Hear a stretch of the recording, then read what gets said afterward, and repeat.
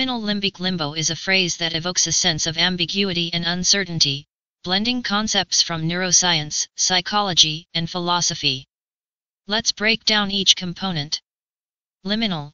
Liminal refers to a state of transition or threshold, often associated with being between two distinct phases or categories.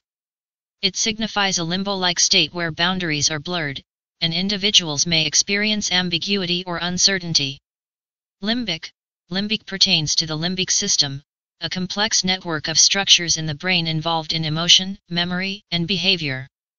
The limbic system plays a crucial role in regulating various aspects of human experience, including mood, motivation, and social interaction. Limbo. Limbo typically refers to a state of uncertainty or in-betweenness, where individuals feel stuck or suspended in a state of transition. In religious or philosophical contexts, limbo may represent a place or condition of unresolved existence, often associated with the afterlife or metaphysical realms. When combined, liminal limbic limbo suggests a state of transition or uncertainty that involves emotional and psychological dimensions. It implies a sense of being on the threshold of something unknown, where emotions, perceptions, and experiences intersect in a liminal space of ambiguity.